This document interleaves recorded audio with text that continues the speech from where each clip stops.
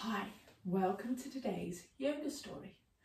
We're going to start off today with our warm-up, just to get our bodies moving. So let's find those fingers and give them a wiggle. See if you can get every single finger to move. Give them a good wiggle, wiggle, wiggle. That's it. Open and close. And then maybe give your wrists a little wiggle as well.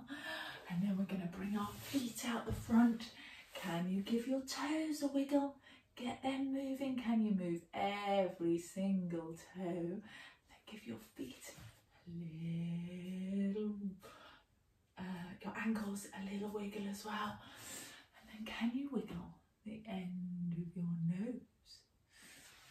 Do you wiggle it without your finger? Can you wiggle your arms all the way up to the ceiling? And then our favourite, can you wiggle your legs? Give them a really good wiggle. Now who can be the tallest tall, who can reach right up to the ceiling, and who can make themselves small like a ball, all the way down to the floor, and wide like a house, or maybe you're making yourself thin like a pencil. And then remember, we're going to give ourselves an all over body wiggle. Are you ready? Brilliant wiggling, everyone. Fantastic. We're going to come down into our easy pose. Can you remember how to do that? We stretch our legs out the front. You take your right leg and just put your foot next to your thigh. This is your thigh here. And then bring your left leg in front so that your foot is next to your calf. Then we're going to sit up nice and tall, roll our shoulders back. Now let's see what story we've got in the bag today. Now this story is all about looking after our bodies. It's really important that we look after our bodies. We make sure that we feed them and we move them. We clean them and we keep them really healthy. So this story is about keeping our bodies nice and healthy. Now, it starts off with a little girl called Molly, and she's asleep in her bed. So shall we come round? Bring your legs to the side. Come up onto your knees. Bring your bottom down onto your heels. And then we're just going to curl up and imagine we're snuggled up in bed, fast asleep. Now, while Molly was in bed, someone came into her room. Can you guess who it was? It was a very special little fairy. Can you see the little fairy? And the little fairy came zooming down into her room. Why do fairies come into our rooms?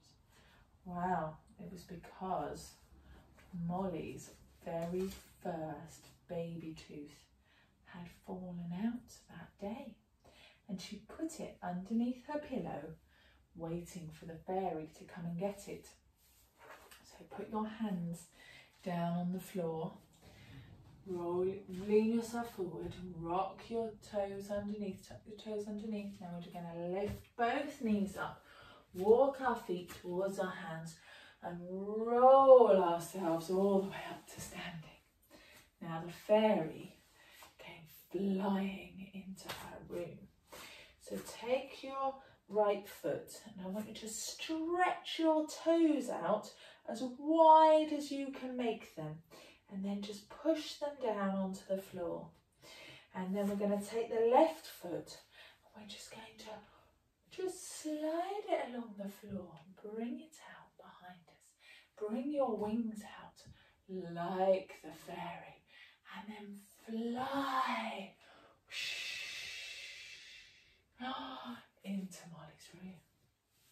And she landed on Molly's pillow and she looked around. And she found Molly's tooth. She had a good look at the tooth.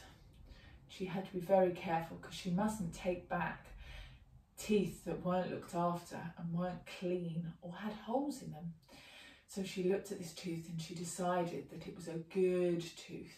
So she reached into her backpack, and inside her backpack she found a golden coin. And she took the golden coin and she slid it under Molly's pillow. She picked up the tooth, popped it into her backpack, and then she flew all the way back to the fairy woods. So come round, put your hands down on the floor, lift your bottom up, walk your hands all the way up your body. Then we're going to take the other foot. So we're going to pop the left foot down this time, stretch out those toes, lift the right foot up, and we're going to scooch it out behind us, bring our wings out, whoosh, and the fairy flew all the way back to Fairyland, where she landed with a great big poof. She wasn't very fairy-like. She was quite heavy on her feet. She landed next to one of the most beautiful trees. So we're going to take our left foot and stretch those toes out again. Push the toes and the heel down into the floor. And then we're going to turn the right foot round so that it's pointing away from us towards the side. So we've turned it from forwards, sideways out. And then we're going to scooch it back so that our heel rests on our ankle. And then tuck your tailbone in. So we're going to imagine we've got a tail. We're going to point our tail all the way down to the ground. Take a deep breath in. And bring your branches up nice and wide. Now, if you're feeling really well balanced there, you might want to lift your foot ever so slightly up onto your calf. And if you're still feeling really well balanced, you might lift your foot all the way up onto your thigh. And then bring your branches out. And whichever way you want to do it is absolutely perfect for you. So she landed next to one of the big trees. Bring your hands down into prayer, bring your foot down. Then she looked around, and she wasn't the best fairy at navigating. She realised she was in the wrong place. So she had to run through the trees, because once you've landed in Fairyland, you can't start flying again until you're going off on your next mission to get another tooth. So she ran between the trees and she found the right tree. So take the right foot this time. Again, spread those toes out, make them nice and wide. Turn the left foot out to the side, so we're turning it from the front to the side. Bring the heel against the ankle. Turn that tailbone under. Take a big breath in. Bring the arms up and then lift the foot if you want to. You can keep it here if that's easier, if that helps you balance. Keep it here. But if you're feeling really balanced today, you can bring it up to the calf here. Don't ever put it on the knee because you can hurt your knees. So just either put it on the calf, or if you're feeling really good at balancing, feeling very balanced in yourself, you can bring it all the way up to the thigh. Then just take a big breath here and let it go. Bring the hands in and bring the foot down to the floor. So she found the right tree.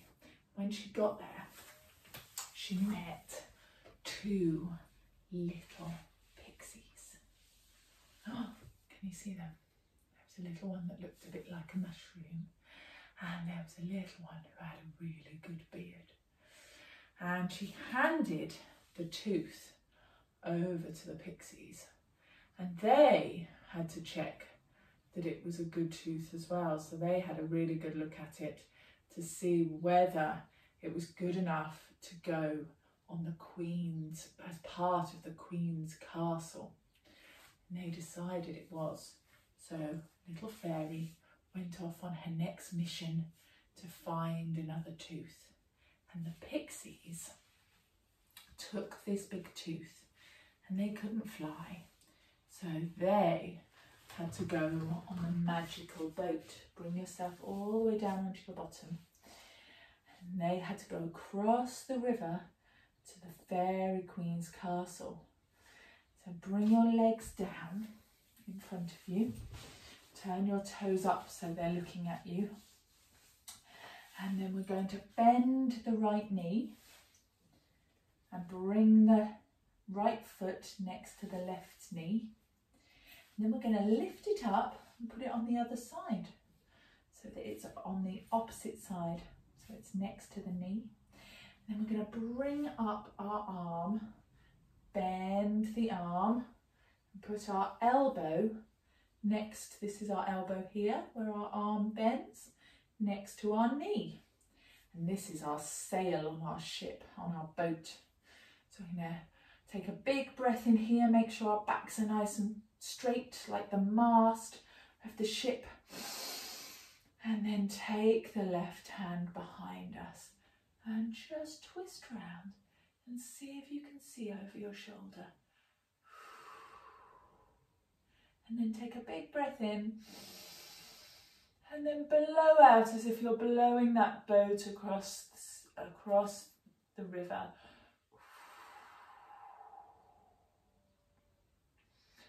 Big breath in and blowing out. And they sailed up the river and then they had to tack. So take that foot across, over, back down, put it down and lift the other knee up. And then again, lift the foot up and put it on the other side of the knee. And then bend the elbow. So they tacked and they turned round.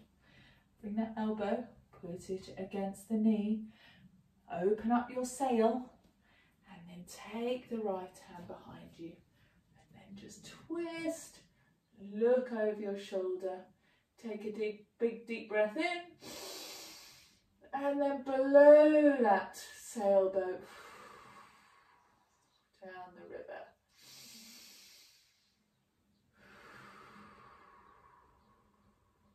One more breath.